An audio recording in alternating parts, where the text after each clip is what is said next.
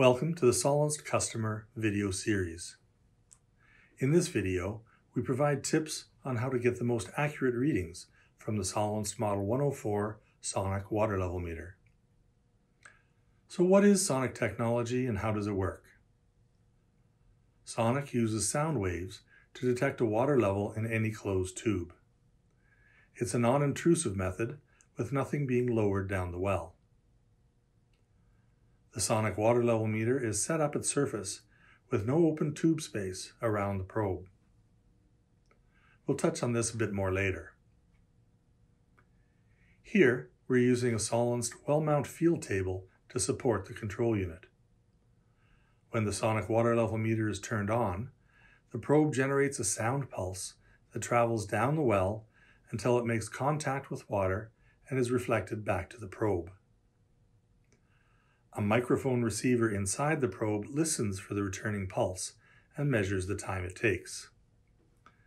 That time and the speed of sound are used to calculate the depth to water, which is displayed on the control unit within seconds. Since the speed of sound varies with temperature, a sensor inside the probe compensates the reading. Before taking readings with the sonic water level meter, here are some important factors to consider. The diameter of the well or pipe you are measuring in, any obstructions or potential interferences in your well, the downhole air temperature just above water level, the approximate depth to water if known, using the supplied disc to cover the well opening, and ensuring that the batteries in the control unit have enough charge. Let's talk about each of these tips in a bit more detail. The sonic water level meter uses 6 AA batteries that must be replaced when the voltage falls below 6.5 volts. To check the voltage, simply press the down arrow on the control unit after it's turned on. Sonic technology works best in wells with inside diameters less than 8 inches. As diameter increases, the strength of the sound wave weakens, making it harder for the probe to detect the returning pulse. A drop tube can be used in this case, in a range from 2 inches in diameter down to about ½ an inch.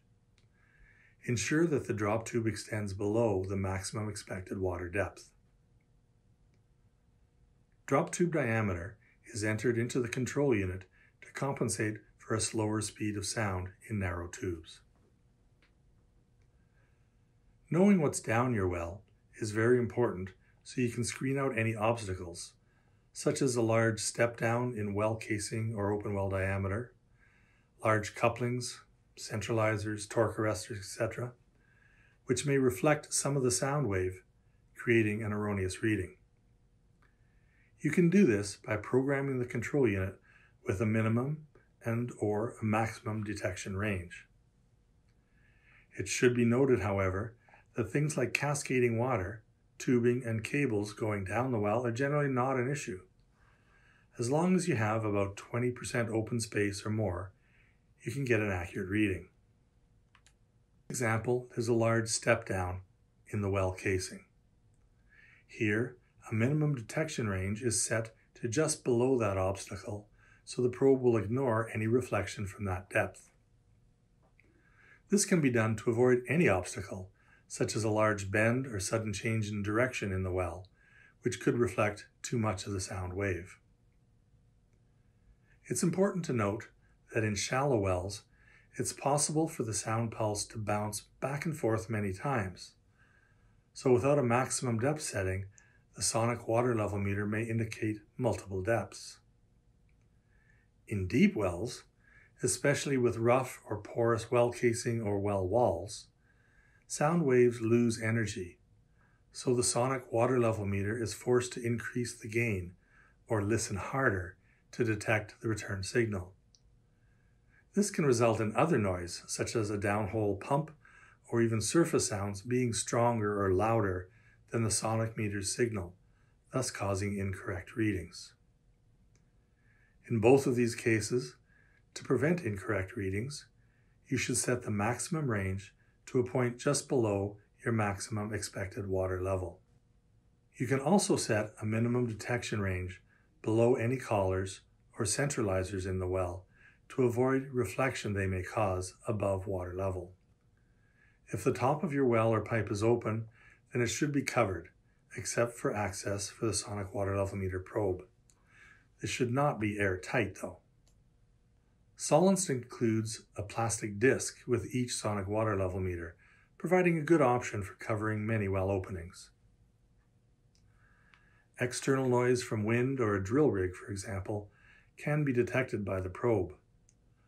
Covering the well opening will help ensure that the sound detected by the probe is only the returning pulse, and it keeps the pulse from escaping the well.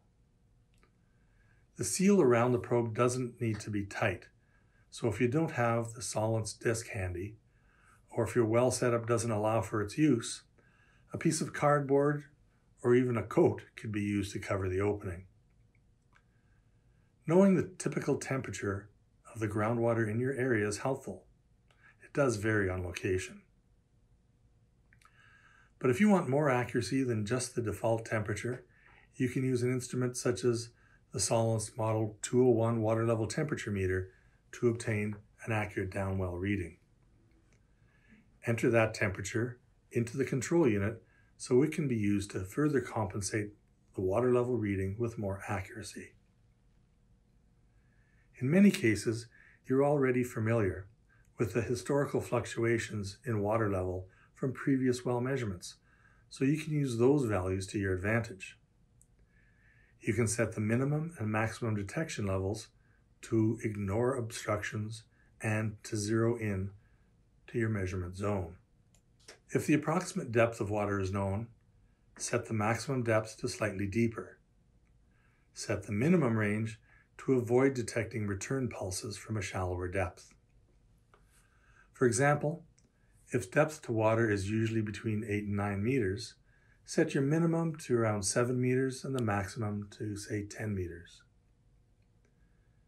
If you run into any issues or need to remove any previously programmed parameters, the fastest way to start fresh is to use the factory reset option in the menu to return to the default settings.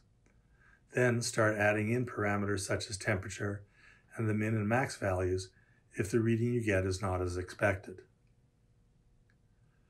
A traditional water level meter that uses a tape and probe is still an important tool to use for initial measurements, but a sonic water level meter is a great option for ongoing measurements and is ideal in many scenarios. Sonic water level meters are very useful if you have a bit of background on your monitoring environment and know where the obstructions are.